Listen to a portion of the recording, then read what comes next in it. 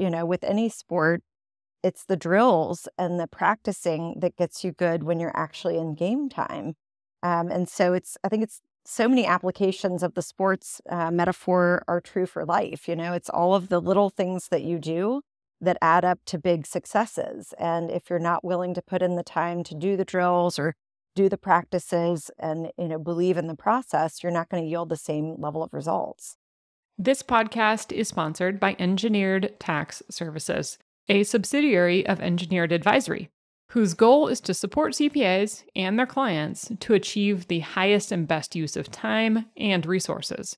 ETS offers specialty tax services and incentives, which help expand your capabilities and ensure that your clients are paying only what is required in taxes and nothing more. To learn more about Engineered Tax Services, go to engineeredtaxservices.com and mention the Healthy, Wealthy, and Wise podcast to receive project discounts and a free CPA partnership ebook.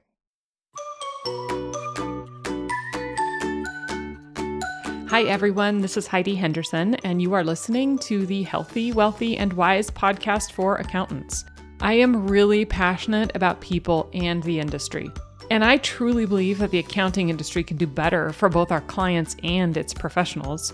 So I'm going to share insights from people who have found professional success and who have managed to balance that with their physical, mental, and personal health. So I hope you enjoy, and I hope you get inspired.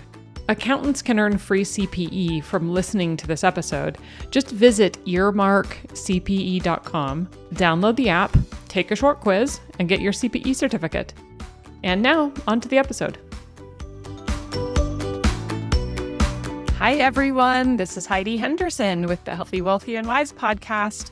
I'm so excited. We have Sara Huddleston today. And Sara, I'm so excited to have this conversation with you. So welcome to the show. Thank you. Happy to be here. Perfect. So a little bit of background, super high level. Sara is currently the Director of Learning and Development at the Growth Partnership. Now, interestingly enough, that's kind of part of the company that I'm with. Engineered Tax Services or Engineered Advisory actually also owns the Growth Partnership. So we're actually colleagues, but we're colleagues kind of under different umbrellas. And the space that you work in the Growth Partnership is specifically on advising CPA firms on HR-related issues and practice management. But your background is so cool because you have spent a lot of time in the CPA space, but really with HR, which is people-related. And I think that is, I don't know, technical compliance is always hard, but I think managing people sometimes can be much harder. So with that, Sara, I would love a little bit of background. Tell me about how you really just give me your background. Where do we start? Yeah, absolutely. Well, going way back to my childhood years, I grew up in Williamsburg, Virginia. Most people, if they're familiar with it, have gone there on like a middle school field trip or something. I grew up there and I went to school at Vanderbilt in Nashville, Tennessee. Studied German and communication studies as an undergrad. A lot of people kind of scratch their heads when I tell them that, but it was just German was something I had taken since I think 7th grade on, and had a lot of AP credits and decided to pursue that and had a lot of fun with it. Really didn't have career aspirations with it, but stayed and did a graduate program in the education school there, focusing on adult learning and organizational development. And then moved up to New York City, where I worked in HR for companies in the education and fashion industries. And then in 2006, moved to Raleigh, North Carolina, where I was the director of HR for a CPA firm for almost 15 years. And the irony is that I had never even taken an accounting class in school. So Wow. I definitely had to learn the terminology. But it was a wonderful experience, and I'm very grateful for that 15-year run there. And when the opportunity came along to join the Growth Partnership, I jumped at it because it was a really great opportunity to be able to share that experience and knowledge, and also be able to utilize the coaching certification that I had recently acquired. And so that is a sort of snapshot of how I got from there to here. Yeah, amazing. Well, I know that we're thrilled to have you, and we have done some really fun presentations. You and I have worked together on one specific presentation. I laughed so hard when we ended up doing this because it was called How to Have Difficult Conversations. And people who knew me from a previous life, 10, 15, 20 years, probably 20 years ago, would have laughed knowing that I was presenting on how to have difficult conversations. But essentially, you built that program, and it was amazing. And really, our CPA firms that were there loved the interaction and loved the content because that's the hard part of managing people. So you were with this top 200 CPA firm for a number of years in HR. That's really interesting to me. So tell me, in that time, what were some of the most profound things that you learned from that position? Wow, that's a big question. I think there are probably a few things. One is that I was building out an HR team and hiring people for that team that were relatively green in their careers. And, over the course of 15 years, obviously we had some people come and go for various reasons, but really understanding how to connect with your team, motivate your team, and do it in a very authentic way that still yields very high, top-notch results. And I am still super close with all of the team members that, came and went from my team over that course of 15 years. And, it really just gave me good experience on how to build that camaraderie because it can't be manufactured out of nothing and it can't be something other than genuine. So that was a big part of it. I think also looking at the number of people who are coming out of both undergrad and graduate accounting programs, very technically sound, but not really having the experience and the confidence to engage in some of the conversations that ultimately, as they ascended the ranks, they needed to be able to do. Of course, there were some people who had a natural knack for it, but I wouldn't say that that was the general rule. I'd say that was the exception. And so what was common sense to me with my background was not common sense to people who are coming in with a very technical background and did not feel confident having those difficult conversations or areas where they just felt like they were in over their heads. The nail on the head, saying that when we're graduating these students, we're teaching all these technical skills, but they're really not being taught the soft skills, the emotional intelligence, the communication skills, the relationship building. And, the interesting thing is that to be successful in business, even as an accountant, we're in the people business. And you have to know how to communicate. You have to know how to have those conversations with clients, with your colleagues, with your coworkers, in order to really develop those connections with people and to be able to work together either as an accountant for a particular client or together as colleagues on a joint project. And sometimes that's so difficult. One question I had a CPA ask me one time, they said, "Do you feel like people can change?" And I had an answer to that. I'm curious to hear what your answer would be to that. And I'll preface that with saying, do we feel like people can change? Meaning, if someone has an extremely introverted personality, can we develop them into something a little different or help push them into a different space? What's your thoughts on that? So, my first, response that bubbled up into my mind is yes, absolutely. We may not be able to get that super introverted person to become, the eternal extrovert. But I do think that it's all about what are the small incremental steps that people are willing to experiment with or test out and gain confidence using so that they can get closer to the kind of person they want to be. It's all, I think we tend to do a lot of weighing and focusing on the big things that make change, and we discount the small steps we can make. And those are the ones that really add up. I mean, you think about compounding interest with your 401k.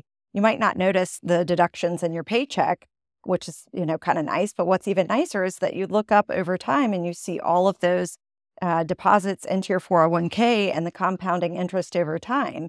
And it's the same thing with behavior change. We really should value and celebrate the small wins and successes because it adds up, and that's what sort of dictates the direction of our ship. Okay.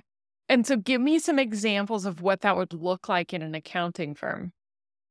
Sure. So, I think the sort of themes that I tend to see most often circle around a lack of self awareness. And so, thinking that you're coming across in one way, but being received in a completely different way, or landing on somebody, in an emotional way that you weren't anticipating. Mm. And so, this idea, like you said, of emotional intelligence or reading the room or not assuming that you've got it right 100% of the time is sort of what it all hinges on. And in a lot of the coaching work that I do, I'll prompt people with questions that sort of make them pause and think back and replay some of their interactions and consider all of the other possibilities. How many times have you been in a room, in a meeting with 5 people and you all hear the same message and yet you all walk out and you're doing different things and you're kind of scratching your head like, how'd that happen? And so making sure that people understand how their words land on other people, understand that there are a lot of, there's a lot of range for interpretation, and having that sense of awareness and curiosity so that they can discover what other perspectives might exist at the same time that theirs do. Okay. And how would, let's say, a leader in a firm go about expanding that? Because I think that goes both ways. We would need to look at that and be more have that self-awareness both on a management level as well as having employees develop that for their future skills, but also in their existing position with their colleagues that they're working with or their peers. So what are some of the tools you've used to help develop that self-awareness and being able to read a room? Because it's not always, that certainly doesn't come easy for everyone. For sure. Yeah, and I think, when you're in situations where, emotions are high or tensions are high or deadlines are looming, it can be that much harder to sort of take that pause, put that space between stimulus and response, and really think about what's happening here. What biases do I have from my own experiences that might be clouding my ability to see the other perspectives out there? So there are 2 strategies, both of which are very simple, but as we know, simple things are not always easy. If it were, I wouldn't eat ice cream every day. But the notion of curiosity and sort of wondering, what could somebody else be thinking or experiencing, even if I'm, certain that I'm experiencing the complete opposite. Mhm. So that notion of curiosity and keeping that alive. And I think the other piece is thinking of the open-ended questions that we as leaders can ask that will really tap into other people's thinking. I love the experiment of looking at people's facial expressions and trying to determine, are they sad, angry, scared, so forth and so on. And depending on, what our backgrounds and sort of embedded biases might be, something that looks angry to one person may look scared, an expression to another. And so sort of having that sense of humility and curiosity and willingness to ask the right open-ended questions and listen are all strategies that, again, are very simple, but hugely impactful as leaders are trying to really understand their populations. Mm. Yeah, in that presentation we were talking about how to have difficult conversations. We did some role play and we went through a scenario like that after talking about how important it is to listen and even to kind of reverberate what somebody has said and making sure that we're really understanding what they're saying. And we posed a scenario where there was someone on the tax team who had missed a deadline for whatever reason. And then we went around the room. Now, understand that this was a group of mostly managing partners of decent sized firms. So, we've got management level professionals here, mature professionals. And I asked them, I said, okay, here's the scenario. How would you respond to this individual who's missed this tax deadline? And like 8 out of 10 of them did a role play and 8 out of 10 of them sat down and said, you understand this is inappropriate. I can't believe you missed this deadline. What have you done? Here is the reprimand. If you do this again, we're writing you up. This is the next steps. Here's all of these things to sort of remedy, fix, and argue, what happened. And 2 out of those 10 thought maybe I should ask some questions as to what happened. How can we solve this? How can we alleviate this problem? And it was amazing because in this particular scenario, there was a reason why that was late that could have been solved. And it was really not entirely that person's fault. That was a scenario that I think, we can see quite often in this space. Do you have any other, scenarios? I would love to hear a story of a situation that you've experienced. I'm sure in HR, you've dealt with some things like this where really listening opened your eyes to something that was totally different than what you thought at first glance. Yeah, I mean, gosh, there's so many possibilities to draw from. I think especially being in a deadline-driven business, we're going into these interactions thinking, what do I want? And rarely thinking about what's the win-win for the other person and for me and for the client. And I think that part of that probably comes from this sense of fear of, I don't want to miss the deadline because then Mm. I'm going to be, in the hot seat, or I'm not going to look good. And it misses the human element of things. And I can remember pretty early on, somebody who was working on my team, we would have, regular one-on-ones, and she came in and started, kind of going through the normal, protocol of what we would discuss. And I looked at her, I said, stop for a minute. I was like, something's wrong. Are you okay? She just burst into tears. And this long-term boyfriend, it had been a horrible breakup, and she was really just distraught. And it gave me an opportunity to, treat this person that worked on my team as a human rather than a robot. And in that moment, I think it solidified her loyalty to the team, her loyalty to me as her supervisor, her loyalty to the firm, because she knew that I cared and that we could say, let's table this other stuff because I know that you're distraught right now and this is what you need to talk about. And that's, I think a very uncomfortable space for a lot of people who are in technical professions and think, oh, I don't want to deal with tears and I don't even have a box of tissues in my office. But that, to your point earlier, we're in the business of working with other human beings, and being a human being can be messy. I appreciate that. I had someone give me the response, or how would you respond to this reply? You expect me to take the time to have these kind of conversations about what's happening in their home life? I don't have time for that. So I'd say replace I don't have time with it doesn't matter, Mm. and see how it feels. And see how it lands on the other person. See what the retention is like Mhm. when you say to that person, I don't care, or it doesn't matter. Because Mm. that's essentially what you're saying when you say you don't have time. Wow, that's pretty profound. I love that. And I think that's so valid because I think we hear that so much anymore that I'm too busy, I don't have time. And if we do flip those words to exactly your point and say, I don't care, that looks entirely different. And when we look at being proactive, we know through all of the surveys that we do through Accounting Today and Journal Accountancy and our own surveys through the Rosenberg survey and IPA and all of these things, we pull firms and we pull public, and we know what clients want. We know what staff wants too. And of course, we're in this totally different world of staffing now. But we know that clients want service and they want value. It is not just looking at compliance. They want value. That is, what is the value you're bringing to the table in terms of helping me run my business, helping me coaching in these different areas. And as we become more successful and we become seasoned in the profession, we do need to look at that from a consulting standpoint. But when we're not willing to become proactive, that's where we see this shift in the industry as a whole. I was meeting with a firm a couple of weeks ago and was talking about this technology that's available to email clients when there is very specific tax legislation that would specifically apply to their business. That we have metrics, we have the ability to kind of track that specifically. This kind of ties to employees as well, as where we're more conscientious of what applies to the individual and trying to provide information and knowledge that's helpful for that individual.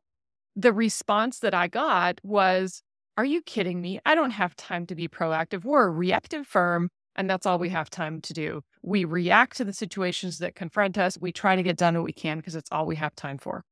So I'm assuming you're seeing and hearing the same arguments because this is what I'm, especially now with staffing, after COVID, everyone's struggling with staffing issues.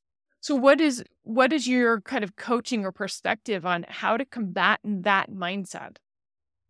It's so interesting that you asked that question. A, because it's definitely something that sounds familiar, and B, because I stumbled upon a video from Simon Sinek from years ago, and everybody knows Simon Sinek. He's this beloved inspirational speaker, and he was talking about how the human brain cannot comprehend the negative. And he says, if I say to you, don't think of an elephant, what do you immediately think of? It's like Dumbo's in your head. And he uses the analogy of a downhill alpine skier. The alpine skier is not thinking, don't hit a tree, because then all that they'll see are trees. They're thinking, stay to the path, stay to the path. And so the lesson here is we tend to, especially as accountants, focus on the corrections, the review notes that need to be cleared. It's how we add value to our clients by catching the mistakes and correcting them. But that framework does not work well when you're managing people. In fact, it backfires quite frequently. And so focusing rather on the, instead of saying we can't or we don't have time, focusing on I will or I want to, and making it more about identity rather than tasks that we do. So asking, firm leaders, what kind of firm leader are you? Are you compassionate? Are you present? Are you able to offer value through connection? Whatever that is, but getting very clear on identity of the individual and of the firm, and then identifying all of the behaviors, the lead measures that will get you closer to aligning yourself with that identity. That's, I think, the real challenge. Wow. So in a sense, it's like tying back to kind of their intrinsic values underlying, or the principles underlying why they're doing what they're doing. Mm-hmm. It's identity. It's not tasks. It's not a to-do list. That's really interesting. So in your coaching, what are the biggest areas that you find to be the most difficult for people? I think, the paradigm of I don't have time or I don't have enough time is a big one. Mm-hmm. And so figuring out, how do I manage my notifications better? How do I set up my inbox so that the things I don't have to look at, I don't even see. They're automatically filtered out. But also sort of that paradigm shift of everything can't be equally important. If you're going to get 5 things done this week, what are those 5 things? Blocking out time and respecting that time for those tasks. So that's a big one. I think also what I've seen a lot, and this may come as a surprise, but is this notion of imposter syndrome. And, do I deserve to be here? Am I living up to the expectations? I think that has come up, frequently. Of course, the work-life balance, is always a conundrum. And I think especially coming back, full-fledged to work, after COVID, it's like people have this notion that we can come back to the way it was before. And I don't believe that is the case. I think that we have all been changed. I think we've all experienced on some level, traumatic experience collectively, and we're different now. And the world is different. And the way that we interact with that world has to be different too. So we're not ever coming back, in my opinion, to the way that it was before. And that's part of this notion of being willing and open and curious about how can we evolve to not only stay competitive, but to stay relevant. Yeah, that's such a good, interesting way to look at it as far as a permanent change. And the work-life balance, I agree, I think is shifting. And it's almost serendipitous how I feel like multiple things have sort of merged into this shift. I think COVID certainly was a major catalyst in driving us obviously into more remote work, changing our mindset, changing industries to being much more open to that structure and having less control, I think. And secondarily, my kids are all in their 20s, and we look at this generation, these younger generations that are coming up in high school, in college, coming out of college now.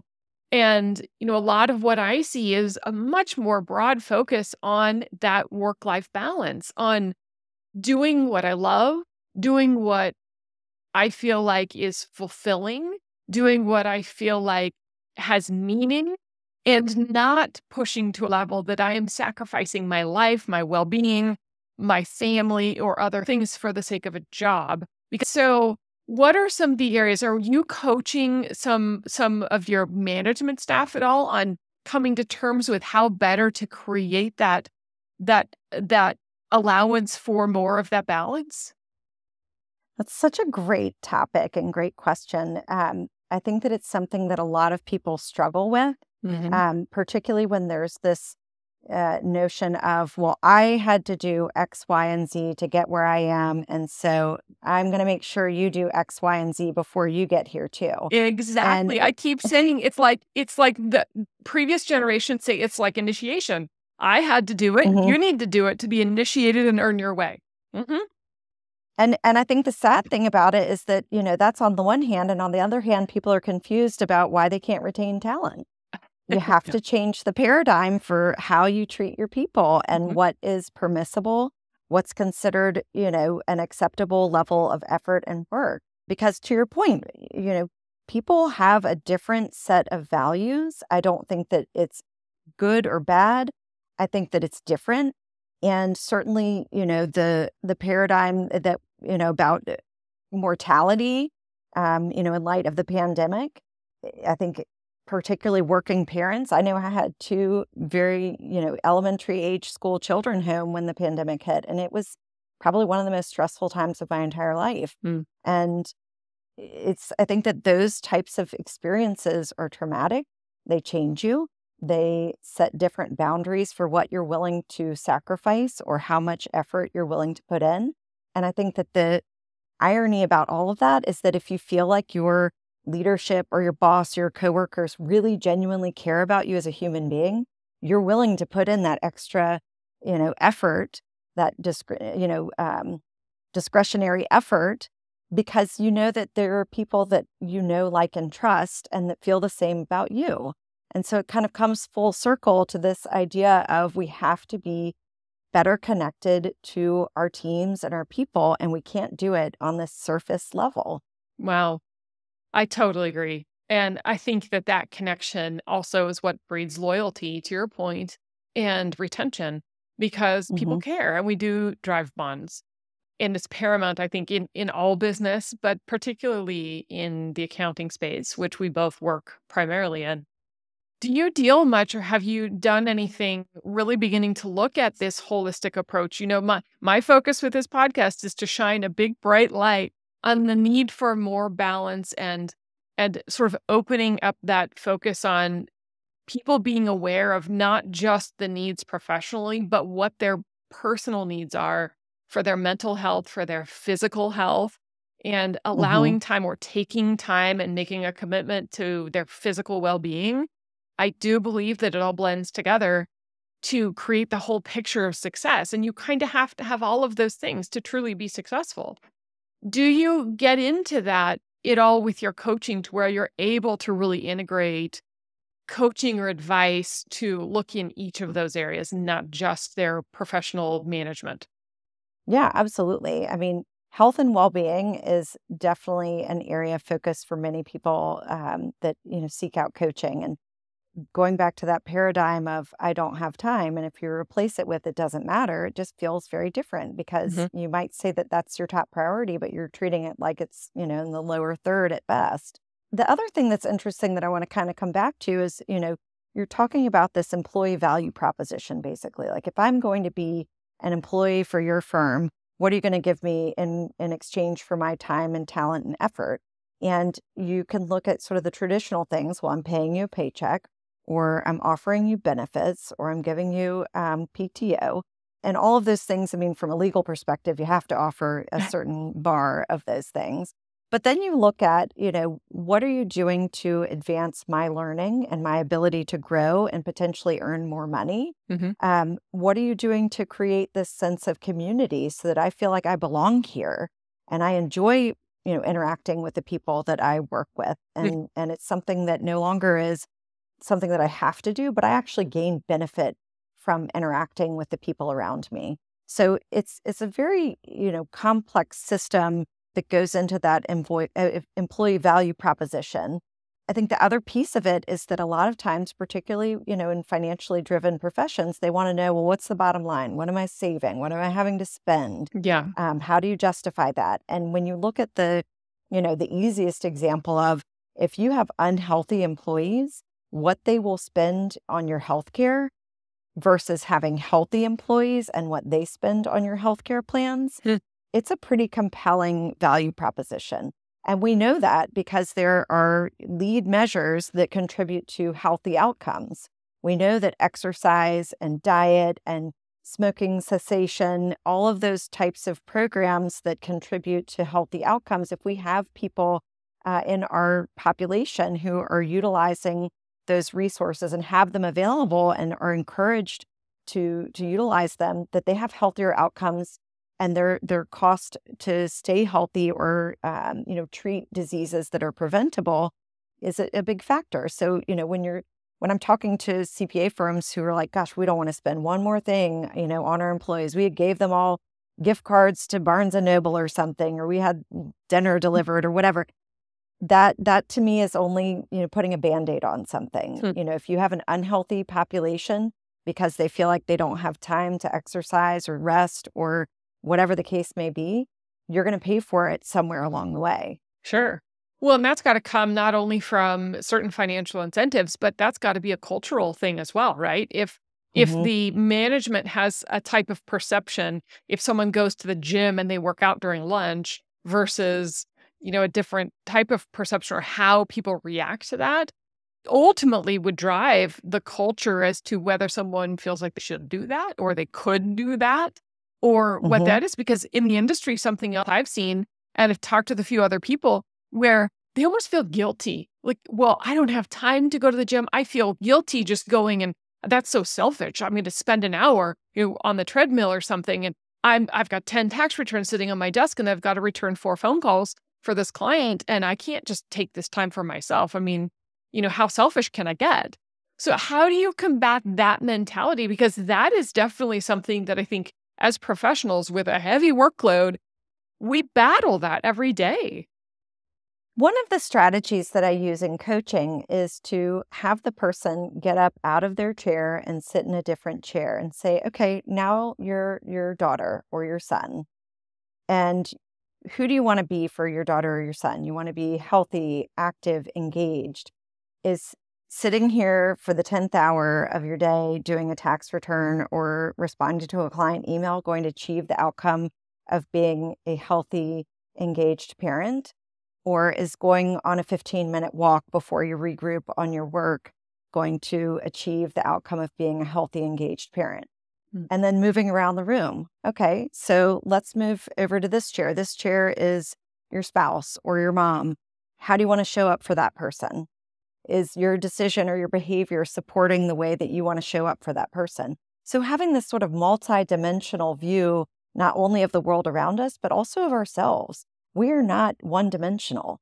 We are very complex beings. And I think to simplify it to say, it's selfish for me not to do anything other than the work that's in front of me reduces us to being a robot. And that's not what we are. Wow.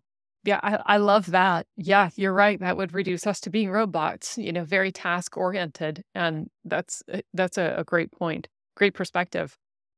Have you seen any specific mechanisms or tools that firms have put in place to encourage staff to take a break, to do something, physical maybe, or maybe it's just even mental by, allowing them to go out of the office for a certain period of time, sort of step away?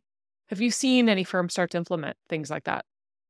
Yeah, the firm that I worked for previously implemented a 5-day break during busy season. I know that there are like people whose jaws have just fallen on the floor and they're picking them up right now, so I'll give them a minute. But it worked really well, and it essentially allowed people to take 3 weekdays off with a weekend, so 5-day break during busy season. And they would schedule it ahead of time, sort of first come, first serve, get on the calendar, and be able to have this exercise of planning for being out, delegating responsibility, setting up contingency plans, and then being able to come back in and sort of, come back hitting the ground running, but feeling rejuvenated and rested. And so that was something that, was kind of a radical experiment many, many years ago. But as far as I know, they're still doing that. And that's a huge differentiator when you go to recruiting events to say, hey, guess what we offer during busy season? Because few firms offer that. The other thing that I see, and this is maybe less so about physical health and well-being, but more so about allowing people to capitalize on work that requires really deep focus. So this notion of focus time, you think about how many times you are interrupted during the course of the day, whether it's, the phone ringing, an email ding, some other notification, somebody knocking on your door asking if you have a minute, even though they're probably going to be in your office for an hour, whatever it is.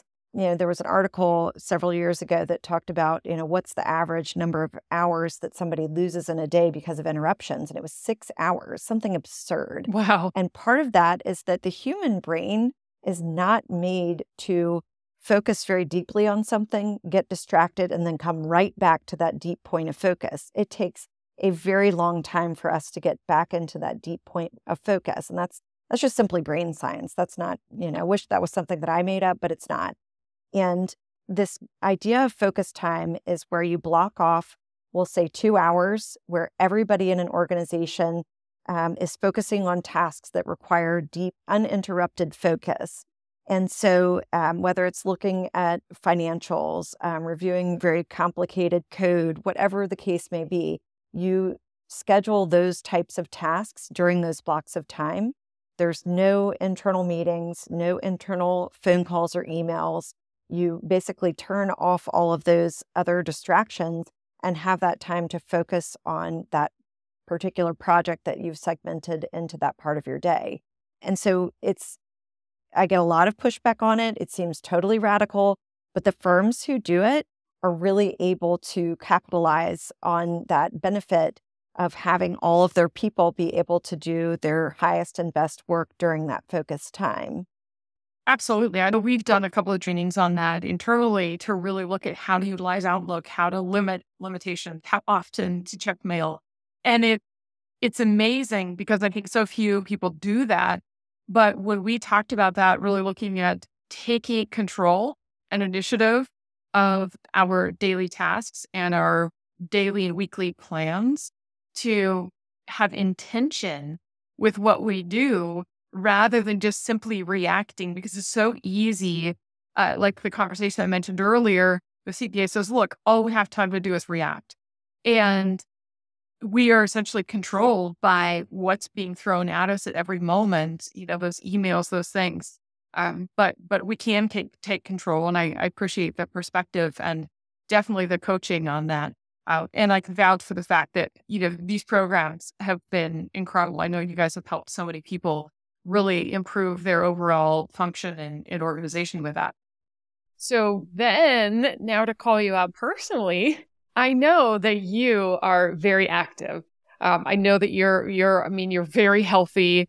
I believe, I think you run marathons or something. What is your secret? I would love to know what you do and how you manage to keep that a priority in your life, given that you have a successful career, you have 2 young children at home. How do you do that? And then tell us what you do. I'm curious to know what you're doing on a daily basis. Sure. Yeah. I've always enjoyed being active, and I think it has sort of physical benefits, but also mental well-being benefits and stress management benefits, all of which contribute to why I stick with it. Are there days where I don't want to? Yes, absolutely. And, sort of that easy trick of I'm going to do this for 10 minutes. I'm going to, row on the rower or walk on the treadmill for 10 minutes. And if after that I still am not into it, that's fine. But usually what happens is that you sort of have that switch moment and you're into it. And so, I think that it's important to find something that you enjoy, whether that's walking your dog or swimming or whatever it might be. I mean, I've tried probably every kind of exercise out there just out of curiosity. And there's some things that I know I don't like and I'm not going to stick with them. Dance classes, Zumba, any kind of choreography. I know that I'm not going to stick with that because I don't really enjoy it. I have some friends at the Pilates studio where I've gotten certified recently who are trying to get me to do a trampoline class. And I know I'm going to at some point, but it's a little scary. So I think, just scheduling time, whether it's signing up for a class or looking at the forecast and saying, gosh, Sunday afternoon looks like an amazing day for running outside, and planning your week around that, knowing that that is something that is essential and non-negotiable, and I feel like I'm at the point now in my life where if I do miss a workout, I'm kind of bummed, Yeah. and it's tough to give that up. But yeah, right now, I'm a Peloton rider. Love Robin or Son for any of the Peloton riders out there. I, teach and do Pilates. I run periodically and just kind of keep it, switched up and interesting. Hot yoga is great. I think activities that complement one another so that you're not always just weightlifting or always just doing stretching, things that kind of give you that variety work for me. Yeah, I think that makes a lot of sense. You've got a little recovery and a little of both on both sides. Have you always been focused on that? I mean, your whole life, or what pushed you into that active lifestyle? Yeah, it's funny. I have flashbacks to when I used to play field hockey in seventh grade, and my dad would say to my sister and me, "I don't care what sport you play, but you got to play something." And so I tried out for the field hockey team, and little did I know that it was a lot of running, and I hated it at the time. But I really loved winning field hockey games, and so with any sport, it's the drills and the practicing that gets you good when you're actually in game time. And so I think it's so many applications of the sports metaphor are true for life. It's all of the little things that you do that add up to big successes. And if you're not willing to put in the time to do the drills or do the practices and, believe in the process, you're not going to yield the same level of results. Yeah, for sure. So do you actually block time on your calendar for your workout times? I do. Hmm. Wow.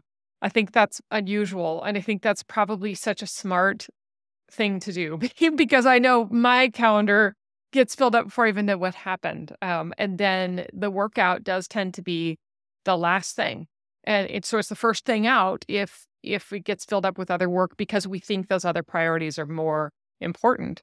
Do you ever feel guilty if you are committing to a time where you're going to say, I'm going to run at this time or I'm working out for this period of time? Do you ever feel guilty about maybe that you're not doing something with your kids or something with your spouse or something, answering some emails that you feel like you should be doing at that time?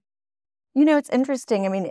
Every audience, I think I want to show up, authentically with. And I think about my kids and setting the example that it's important for me to take care of my body physically as well as, the foods that we eat. So I actually take a lot of pride in having my kids see me, hop on the Peloton before I'm driving them to school in the morning or, at night, when they're doing their homework. And they've almost gotten to the point. The other day, my daughter asked me, "Mom, aren't you going to do a bike ride?" I was like, "Oh, okay." I was like, "No, I wasn't going to. I was going to eat popcorn with you on the couch." But, and I think from a work perspective too, it's like you have to be flexible. It's like if I had planned on going for a run and a client calls and needs something, or one of my colleagues calls and needs something, I have to be flexible and in the moment reprioritize my time. So sure, there are days where things get moved around, but I try to schedule it for times where I think I can be pretty certain that it'll happen. If I know that I'm going to get up early and work out, I'm going to go to bed early. And I've been disciplined about that for several decades now. Going to bed by 10 if I know I'm going to get up at 6. Wow. I respect that so much. And I agree. I think it's interesting because I started doing yoga years ago before I even had an app and before I really knew what it was. And I was too embarrassed to go to a studio because I was really self-conscious. And I'm tall and skinny. And so I always feel like people look at me funny. And so it's a huge insecurity. So I started to do yoga at home. And then they did start to develop apps. And I had like an app and I would just try to do it. And I was actually thinking the other day that my daughter now is 20. How old is she? She's 23. And she is an avid yogi. Like, twice a day yoga. She is obsessed with it. It's totally her thing. But I was reflecting back on the fact that, gosh, it's just so weird because we don't even realize how much our kids see, what they're observing, and that it does formulate for them what the norm is. And that's a great perspective to remember that maybe it isn't always just about our physical health as well. It is. But on the other hand, too, we could be really creating that perception for our family and those around us to really focus on those things. So I really respect that you take the time and you commit to that, and it's a part of your daily schedule. One last point is in another earlier podcast I did with Steve Adams, he's a CPA and he was overweight and just started walking. And he used the very similar analogy you used at the beginning of our conversation about making deposits in your 401k and then understanding kind of the growth of that over time. And he used the same analogy when he started to commit to just walking. He said, I'm just going to walk around the block every night after work. I have to do something. And he just committed to that. It was one block every single night. And over time, it grew and grew and grew until he was running like long distances years later. That's awesome. Because he was making these deposits in his bank account. And so I just thought it was really interesting. You used that analogy very similar to what Steve was sharing with us. But we're at the end of our time, so I don't want to keep you, but I'm so happy to have had the conversation, Sara, and you offer so much value with your coaching through the Growth Partnership and the programs available. You do a lot of public speaking as well, I know, in consulting overall in HR-related issues, staffing issues, and personal development coaching. Can you give us your contact information? If someone has questions and wants to talk to you, how can they reach out to you? Yeah, absolutely. I think probably the best way is via email. So it's just Huddleston, Huddleston, @thegrowthpartnership.com. I'm on LinkedIn as well, and happy to connect with anyone who has questions or wants to get more information about all of the awesome programs and offerings that we have. Perfect. Thank you so much, Sara. We'll share your contact information in links on the podcast site as well. But thank you so much for your insights. I love talking to you and hearing about what you're seeing and some of the solutions that you guys have developed. So I hope you have a wonderful afternoon, and thank you so much for your time. Thanks, Heidi. It was a joy to be here.